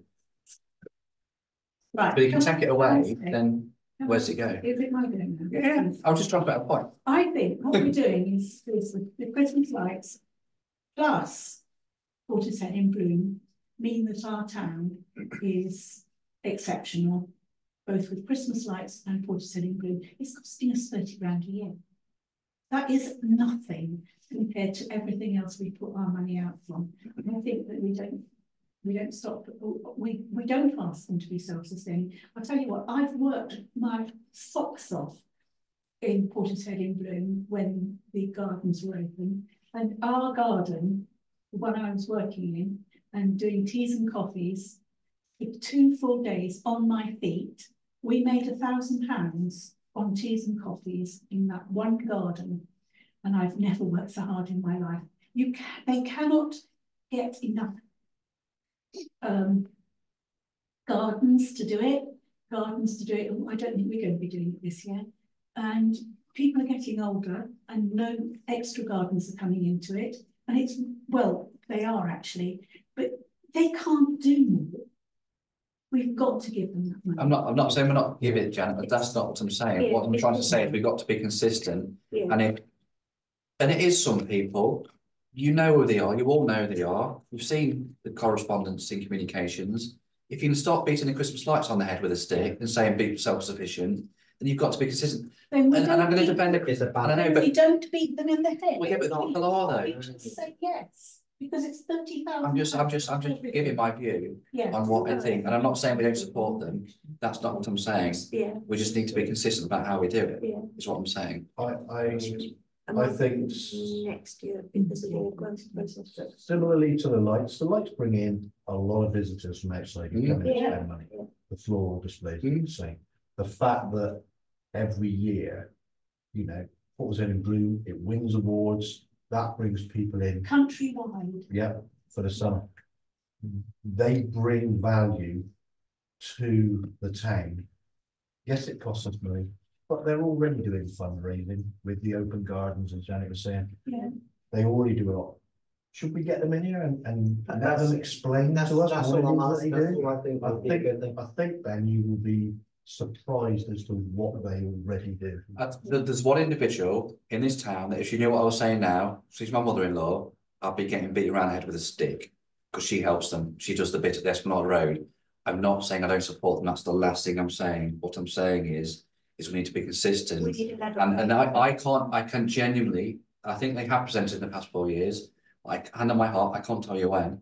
There just doesn't feel from them a willingness to come and communicate with us. And the criticism we did I get guess was it's because we haven't set Well- them up as they're not applying for a grant in the same sense, and that's what myself and Wendy just said. Perhaps across the course of this year, we do advise them that it will be an SLA. it needs to go to SLA. All the bigger ones have to go to SLA. Yeah, Anything exactly. £10,000 plus should be an And then SLA. level playing field, and then anything that we are doing in this manner. But obviously, we've agreed the budget for this year. This is a budget line Yeah. in this year's budget, so Yeah. therefore we draw a line over where we've got now, and then next year, for 25-26 budget, we readdress how we're going to approach it. I think that, I'm sorry, I'm interrupting, but can I just say this very quickly?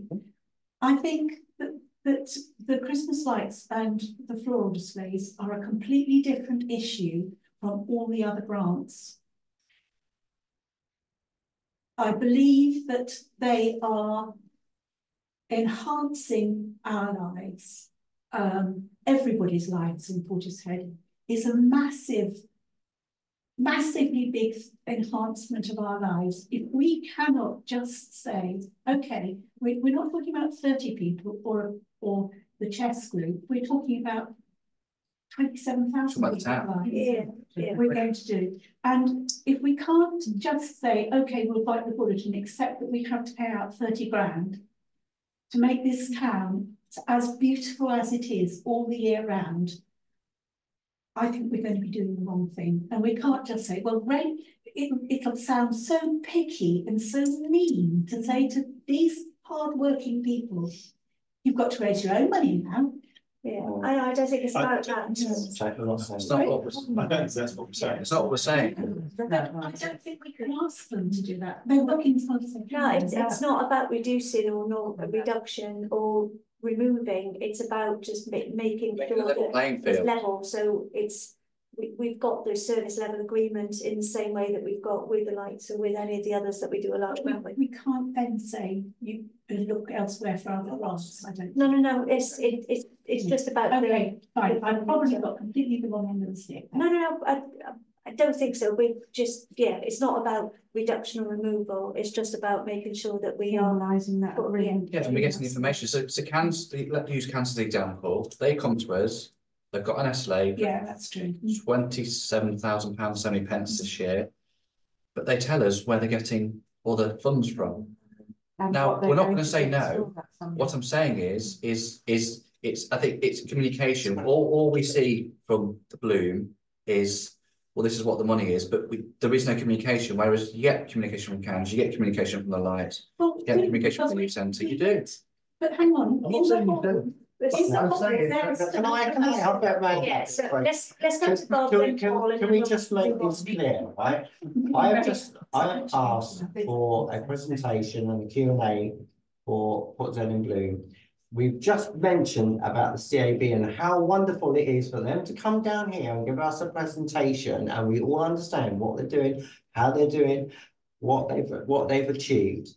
It should be the same for Port Zen and Bloom, Christmas lights. So should we say there should be at least once a year, they should come down, give us an update, give us an understanding of what they're doing. That's all I would like them to do. That's it. It's at the minute, we give them, instead of them requesting, it's a line, and it's just at the moment, it's that direction, not a request to actually provide the flowers. So, or you know, all of the other bits and pieces that go with it. Or did you have anything else to add? So Every year, Port Zen in Bloom, Port Zen Town councillors are invited to go on to the judging day. I did it last year. Yeah. You did it 11 o'clock in the morning, yeah. And I'm not saying that, but they invite us along. We don't go every year. No. Right? We don't go every year, but they still invite us. And if you go along to it, they sing our praises. To the judges, they say, you know, we do this because of the financial support that we get from Port Zen Town Council, because of the volunteers. They sing and they present, they have all the information to bring along and tell us what they do. And I'm sure if they do that, then we all understand. And we've got a glass cabinet down there. Whenever they get a new cup, they put in a glass cabinet. It's there, and they were so grateful when we gave them the space to have our wonderful thing in the glass cabinet. Yeah, no, it's part of the fabric of Portishead, isn't it? In essence, right, David, and then we'll move on. Yeah, please, thanks. I think we're saying the same thing, aren't we? Yeah. We're saying that Yeah. both experiences are great. I think they are. I think the lights and are slightly different from cans. They're kind of. No, but what I'm saying is plans come here, they give us a good detail and an understanding, and it this is the first. Sorry, David. I think the one thing we need to be careful about contracting is it kind of feels a bit mechanical, and I think it's important to, you know, these are all volunteers who give hundreds and hundreds of hours, like the Christmas lights. But it's important to make sure the contracting process is a kind of mechanical process and make it seem like we might be contracting accountants to, you know, different, I think. Yeah, no, when you just said we'll formalise the process, we'll make sure we've got a level playing field across it. Yeah. And we might not be ready this year because of the budgetary process, but certainly for 25-26, then we'll make sure we're all aligned. Can we sign this off? Yeah. Yeah. So do we need a proposer and a seconder, or there's a couple of recommendations though, because if you read it, it's going to go over the budget, and there is an alternate suggestion in there, so that's what we need to have a look at.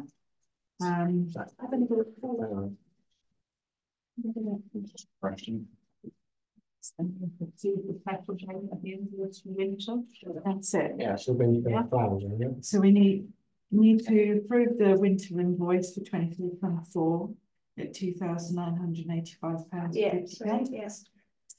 And then if we agree the budget for next year, it's going to go over the budget that we've got in our budget, if that makes sense.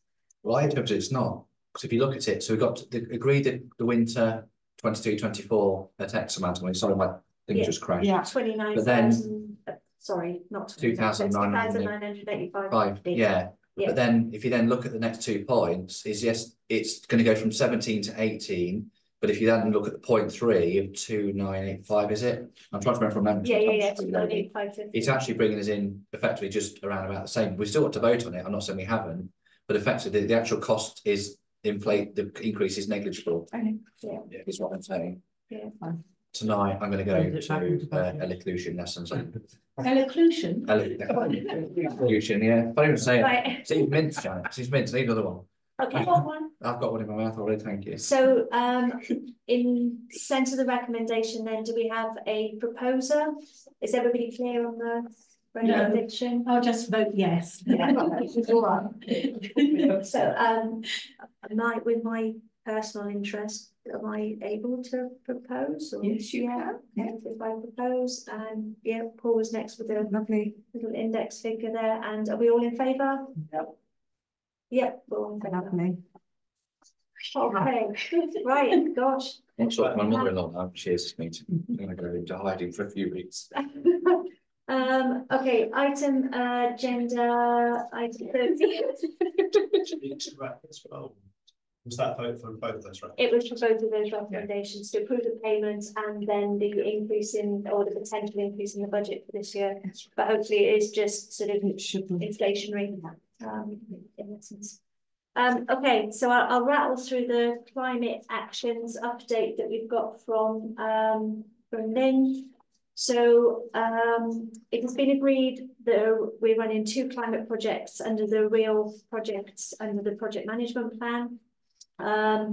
The previous events of the clothes swap and the Portishead Sewing Bee have now been morphed into the Sustainability Day.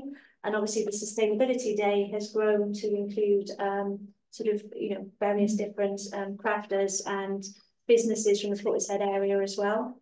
So on the, I'll just sort of run through because I mean, we were there earlier in the morning helping them set up, but there was such a collective there.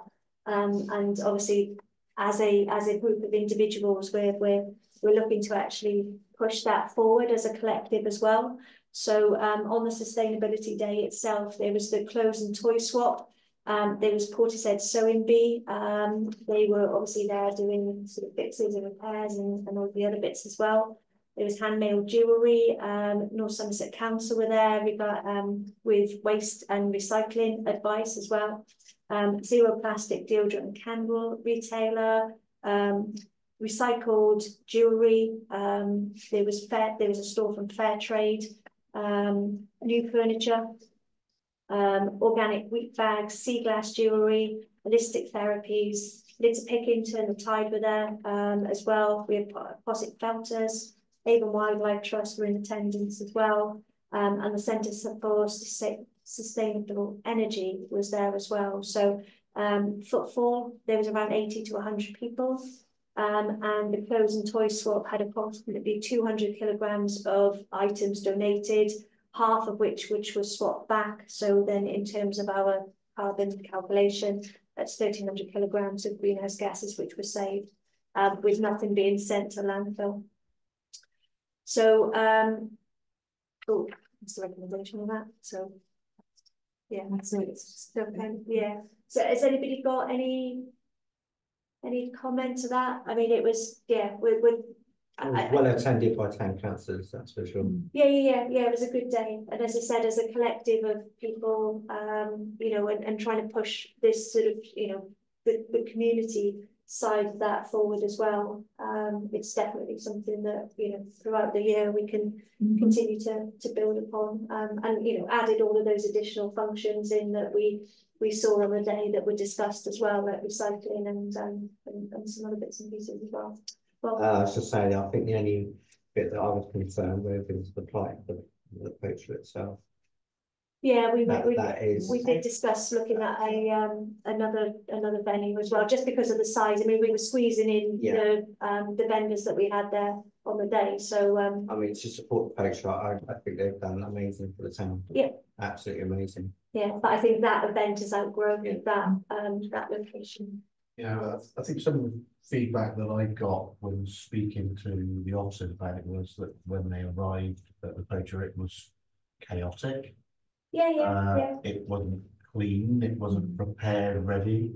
So I know it didn't take us too long to get it into organisation, but yeah, I mean the space, the space and the tables and everything were just not it wasn't big enough for the actual vendors themselves. And then obviously you know, we needed to maintain flow for people coming in around and whatever, but to actually manage to get 100 people there throughout the day is, you know, still testament to, you know, what we did and getting the message out. But definitely to be able to increase it, it's a it'll need to be a different venue next time for sure. Yep. Okay. Item number 14, the project management plan trial update.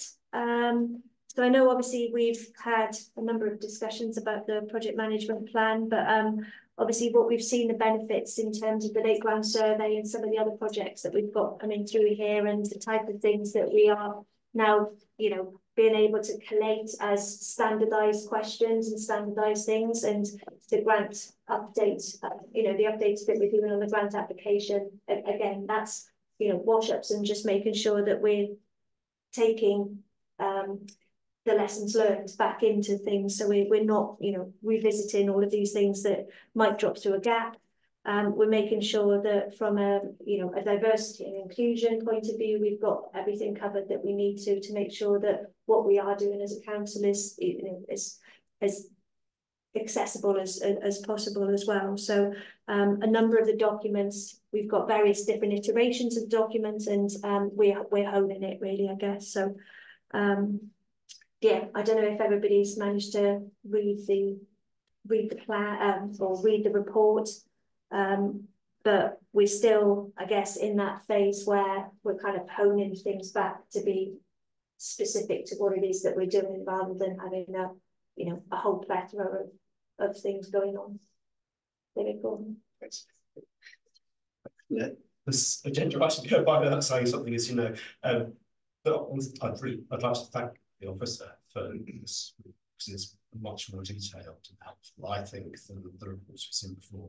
I can follow where the hours are being spent, and so it's really interesting. And I suppose the thing I noted there was the 35 hours of officer time have been spent on work over the original 3 weeks. Now, I take the message that that's going to go down as we get more experience in doing it, but I think it's really helpful for us to be recording that. So at the end of the 6-month trial, we get a sense of time taken to do this. I think we're now much closer to doing it. So thanks for that. Yeah, no, thank you. As I said, we are getting there, and we'll continue to hone it. And given what we've done, we've had a number of meetings now where we've used the format, where, you know, we've got all of the information accessible and ready for councillors that are attending the meetings. And I think overall, you know, it's starting to come to fruition. But we'll continue to whittle the process to make sure it's as agile as possible. Yeah. Okay, right. So the wellbeing coordinator update. We've got the report attached here, and I've managed to get everything completely out of order. So there we go. Okay. So point to note, obviously, before we go into this, is the wellbeing Spring into Wellbeing event that we've got coming up. So Saturday, the 2nd of March, in the Beacon Hub, Somerset Hall, the Folk Hall, and the library. And who's coming to that? An absolute full plethora of everything going on. Well, I'll be there. Well, Janet be there. I'm not sure whether I'm around that day. Yeah. So that's why I'm not sure. So yeah, so a lot of work has obviously gone into the planning. We've got the Lions Club as well. We've got all of the other bits and pieces that are going on. So so yeah, a huge amount of event. So 46, gone up to 46 exhibitors now from the 40 that we had there as well. So yeah, just point a note on that. Has anybody got any questions on the report? It's obviously a lighter, succinct read. Just easy. Yeah. Yeah. The jargon's been cut out, and it's the devil's in the detail, which we're getting every month now, which is yeah, definitely. And Jenny, this will be the first time that you've probably seen this in this much detail. So if you've got any questions or whatever, just do shout.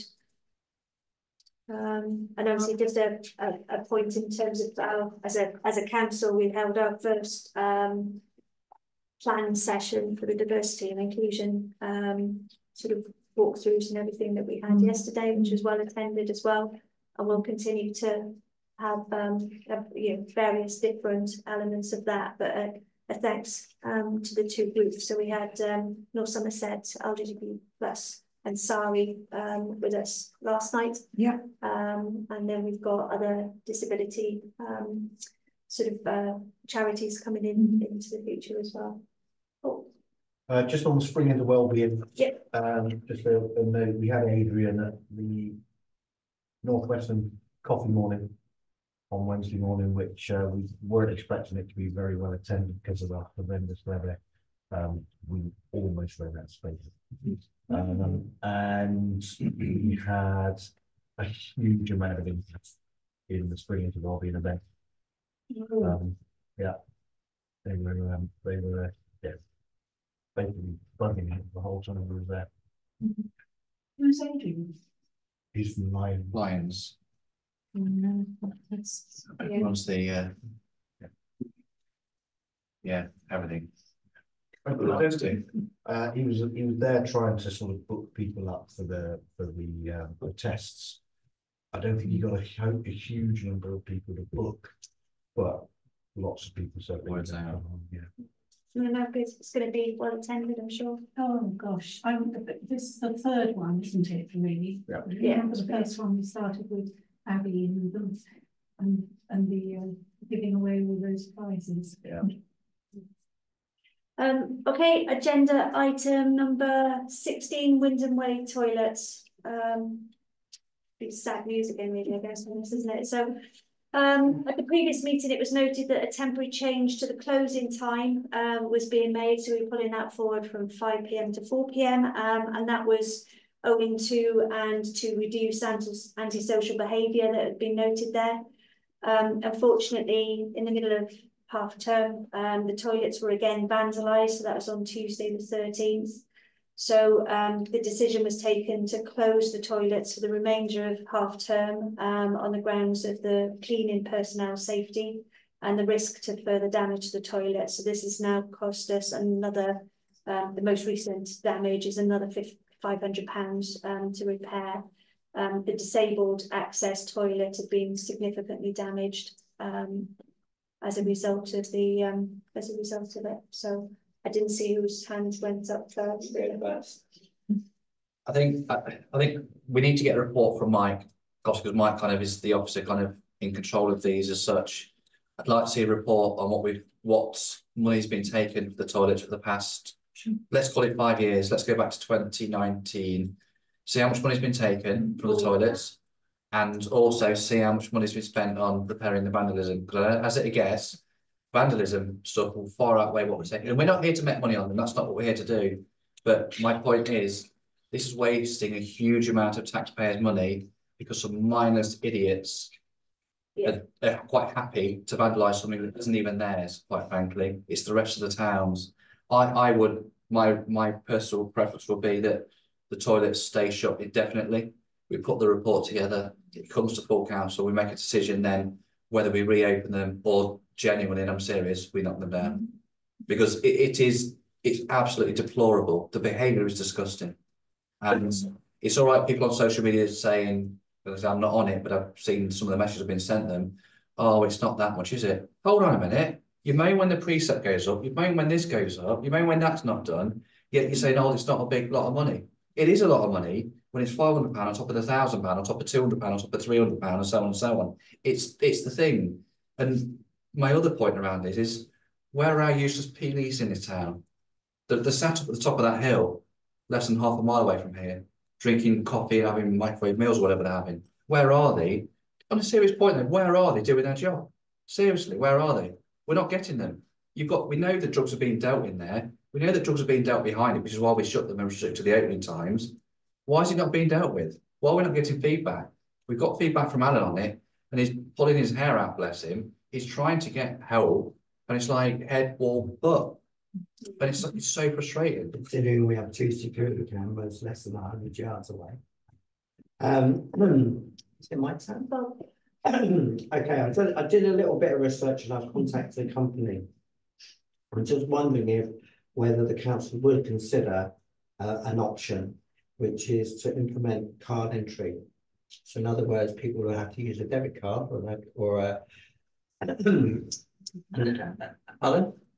We did or a look at credit that. card. Yeah. The company's called Danfo, but to give you an idea, Devon, Cornwall and Wales have implemented this in their areas, South Ayrshire, Lake District, 4BA spending 1.7 of the district council's money on 16 of these card entry toilets, so they're actually rebuilding them. I'm more than happy to keep in contact with Danfo and find out actually how much it would cost for us to get a card entry system. I just think it's a good idea because obviously it's a deterrent for the youth, because if they put the card in, that identifies them. We also need to remember that we will have one bank left in the town very, very soon. And the future, everyone will use cards. So card is king in the future, as we know. So at some point, if we do decide to keep the toilets, which obviously is an essential part of community, it's a thing that we need to think of, that at one point we're going to have to turn them into card entry points anyway. Just a thought, that's all. Did we come to Janet? I rang the police because Alan hadn't got very far, and I put a message in for actually Mark Dunn, the new sergeant there, and he said he hadn't been told about it. And he couldn't believe it, and he had to find out about it. Nobody had told him about it. Any of it, the drugs, the lot. He was absolutely Still on a one something that hadn't been. They said they probably didn't think it was worth letting him know. But the point is, it's the police's job to do their job. They're employed to be the police, and when there's drug dealing going on, you've got them in the act of there. Please, you can't. No. I mean, we've got Emma and Alan that went up Monday to see an individual who we've got on CCTV camera of maybe being that individual. The police have been called twice. I don't think they've come out yet, have they? Well, apart from PC Emma, but I did have a call today. well, okay, so we're now 72 hours later. They asked me if I was still on site. What? How many days was that? 3. 3 days, 72 hours. Oh, brilliant. Sorry, Bob. Sorry, I did forget to mention, the average price is now 30p entry on most toilets, so we are underpriced than most towns and cities, and the card entry points are between 50 and £1 to enter. And no disrespect to the public are aware of the damage to the toilets. And it's another thing we need to think of. Would they support a 50p entry point? Yeah, to protect the provision. David? Yeah, I mean, it's really frustrating, isn't it? Yeah. The spend or doing vandalism. But I agree, it'd be really important to get costs of how much money do we get, how they use. I seem to remember when we were doing the budget. We did day on average over the last couple of years, but so they are used, but obviously we don't know what those 20 entries are used for. We're not going to know. I think last year's thinking about £490. Yeah, I'm not talking number 1, number 2. No. Obviously, with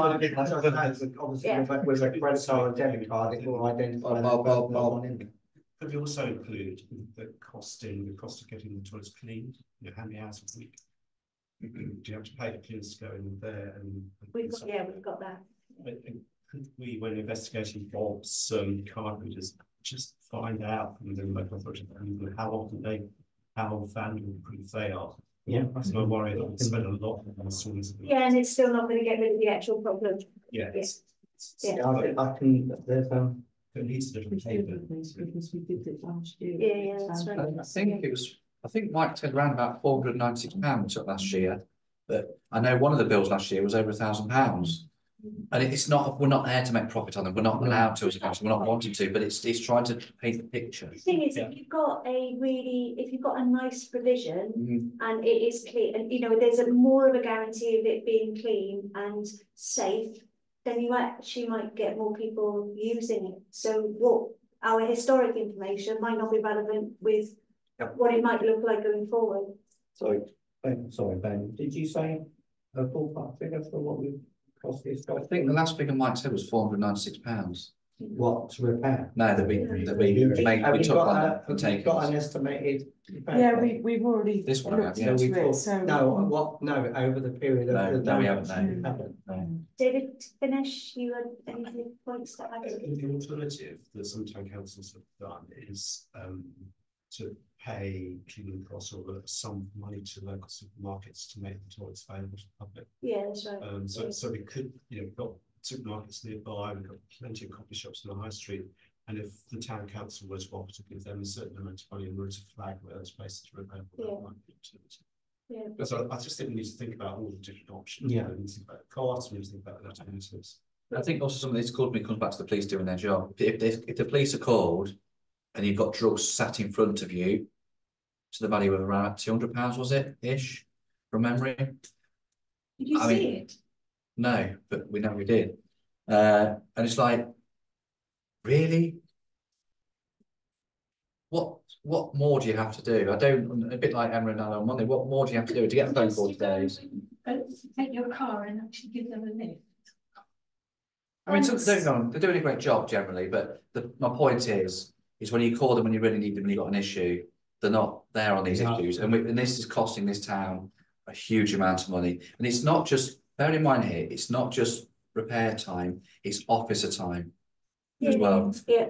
We're spending a huge amount of time on this, doing it. So if we could just look at the whole picture holistically and come back with the facts and then make a decision.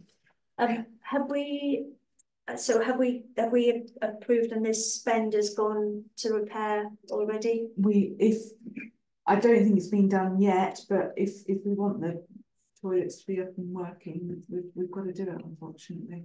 Yeah, so do we need to take it to a vote as to whether we keep them shut for the moment and look at I'd like to propose that we keep them shut Yeah. until we have a full report with all the facts from Mike Yeah. on what they've taken in finances in 20p's, what they've cost us over the past 4 or 5 years, and what they've also cost us in officer time dealing with the issues.